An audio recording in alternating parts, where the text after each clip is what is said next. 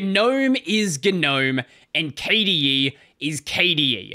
In a perfect world, every single application a user needs is going to be available in the GUI toolkit of their desktop. Everything integrates really nicely, and there's nothing to worry about. No theming issues, nothing like that. That's not the world we live in, though. It is very common to need to run a Qt app under GNOME, the most obvious examples being Kden Live and OBS, and the same in reverse, a GTK app on Qt. No great examples come to mind except for GIMP, but I'm sure they do exist. So the question is, how should Qt and KDE app theming be handled under another desktop? And exactly this question was being posited on the KDE Visual Design Group issue tracker. Theming of KDE apps on other Linux DEs, e.g. GNOME. But it's not just GNOME people here. There are some Budgie developers, there are obviously KDE developers, and a bunch of other people here, all trying to work out how this should be done. Now, to understand what should be done, we need to have a technical understanding of how Qt and KDE app theming actually works, and what problems even exist in the first place. Luckily, there's this really good write-up by Nicholas Feller. I'm not going to read it word for word. If you want to go and read the entire thing, I highly recommend you go and do so, but I'm going to go and summarize the important parts just so we can have an understanding of what's going on. So, starting off simple, ignoring all of the extra KDE nonsense, just focusing on Qt by itself. There are three main components to styling. The first one being the Qt platform theme. Now, theme doesn't mean what you would traditionally think of the word theme to be. It's not like, the font you're using, the colors you're using, all of that stuff. The platform theme is more about how the application feels on a certain platform.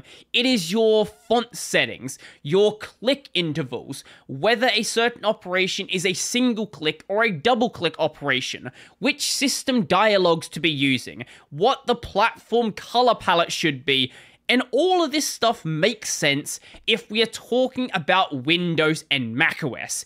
If you say, this is macOS, and what does a macOS application look like? There is a defined set of parameters to define what that is going to be. You know what a macOS system dialog is going to look like. You know what colors that macOS typically uses. And the same is exactly true over on Windows as well. The same is not true on Linux. There are desktops that have certain feels, such as KDE, such as GNOME, but then what about window managers and all of this other stuff out there that is completely different? So to address this, Qt doesn't basically address it.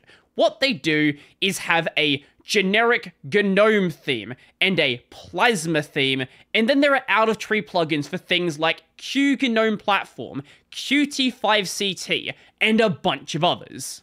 The second aspect is the Q style. This is what you typically think of when you are thinking of a Qt theme. This is the style of the widget in the application. Things like Breeze, Oxygen, Add Way to Qt, and all of the other Qt themes out there that you might want to be using. Whenever something needs to be rendered, the styling is deferred to that Q style. But as can be seen from applications like OBS, applications can choose to overwrite the system style and use something completely custom. And the third component is the Q palette.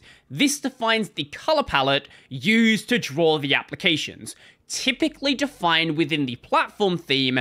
However, it isn't set in stone. Applications can choose to override this, and certain setups like Qt5CT or Plasma can allow the user to manually control and override those colors and set them however they want. Now, technically, there is a fourth component if we're talking about an application made with QML, the Q markup language, a declarative language for making Qt interfaces. These don't use the Q style, instead doing their own styling with something called the Qt Quick Controls 2 style. And having this styling is very important, because in the case of Qt5 applications, if it wasn't set, they would be very broken. Nowadays though, with Qt6 and onwards, these default to Fusion. Now, the reason why we did Qt first is KDE uses what Qt does, but also makes some additions on top of it. And to understand these additions, we need that baseline understanding. One such addition is the K color scheme. This serves the same function as the Q palette and can be treated basically as a superset. It pretty much provides more finer grain control over the colors. Rather than having so many things grouped together, a lot of these things are going to be split out to allow for more individual color control. But unlike Q color palette, it is generally not defined by the platform theme, with the exception of KDE, because they actually made the K color scheme. And when it is undefined, rather than just remaining undefined and things completely breaking, instead, it defaults to an interpretation of the Breeze color palette. And exactly this can cause a really big problem with theming. So if you're using a KDE app under GNOME, you're going to probably have the Q GNOME platform, and this is going to set the Q palette. It is not going to set the K color scheme. So right now, you basically have two color palettes available to the application. If everything it does is pulled directly from Q palette, no problem whatsoever. But if the application decides it's going to use some K color scheme colors, well, now you're effectively using two color palettes at the exact same time, and some applications will completely break with this, and certain elements just cannot be seen properly. And this is especially an issue if you're using a dark theme, because now you're mixing a dark theme with Breeze, a light theme. What do you think is going to happen with some of those elements? Good luck finding them. Now, I am very well aware of the fact that you can make KDE apps play nicely under GNOME. This is not the question here. You can do all of this extra stuff, install these extra themes, install these extra applications, and make them work like they should be. That's not what is being discussed here. What is being discussed is how do we just make it work out of the box with no extra intervention from the user. Now, the author doesn't exactly have a perfect solution, with the exception of just basically getting rid of K color scheme. One option is Q GNOME platform and these other platform themes could define a K color scheme. In the case of Q GNOME platform, this would be using add waiter light colors, and in that case, the problem would pretty much go away. But it only works on platforms that are using Q GNOME platform or other platform themes that are defining the K color scheme. If you are not using that, the problem is pretty much just still there. Others could absolutely implement it, but outside of GNOME, you still have the problem of what theming, what color palette are we actually supposed to be using? And the second option is if no K color scheme is present, programmatically define the K color scheme based on the current Q palette. As I established earlier, the K color scheme is a superset of the Q palette. It may not be perfect in all instances, but it should be at least more consistent than using Breeze and a completely different color palette. The problem, though, is apps that are using the K color scheme, because it is a superset, it has more fine-grained control, and more individual things are going to have different colors. So it would lose that fine-grained control that the K color scheme would previously offer, but it wasn't working outside of KDE in the first place, so it's not exactly that much of a drawback. Now it's not completely broken, it's just a little broken. But there's also the matter of those pesky QML applications. Even in the case of KDE, the desktop that uses Qt, it doesn't actually have a perfect solution to make this work. Even their solution is basically a hack. Pretty much what it does is fetches the Qt quick control style from the Q style and heavily relies on applying colors using the K color scheme. So this is basically causing all of the same problems as the other applications, but in this case the problem seems to be a bit more pronounced. Luckily, it pretty much has the exact same set of solutions. Just define a color scheme or programmatically make one and then use a similar hack to make sure the Qt quick control style is actually being set to what you need it to be set to. But separate from all of this technical discussion is also the cultural discussion.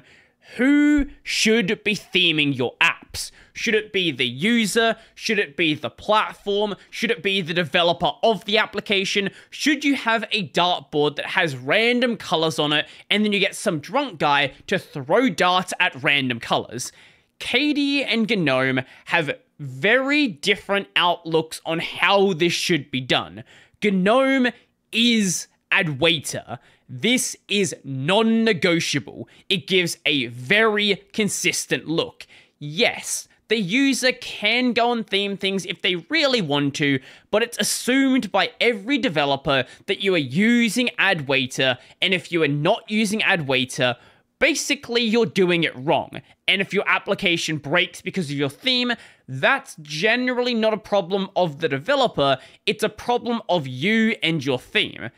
Whilst over on the KDE side, while they do use Breeze as a fallback, it's much more open about what themes are being used. Developers are not restricted to Breeze, but it's a good idea to make your application work properly with it, but also a lot of the other popular themes as well. Things like Sweet, Arc, Papyrus, Materia, and let alone all of the other big distros that apply their own different tweaks as well. But there is also an issue with icons as well.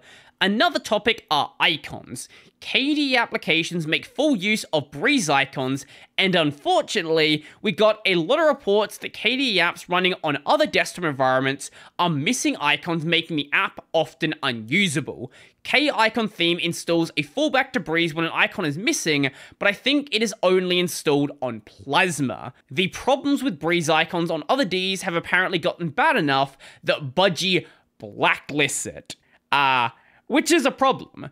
And there's a bunch of other issues being discussed in this issue tracker as well, but most of it hasn't really achieved any sort of end result. It's a lot of discussion over the technical stuff we've already gone over. There's a lot of discussion about the cultural issues, about how theming should be done, and I'm very curious to see how this turns out going further into the future.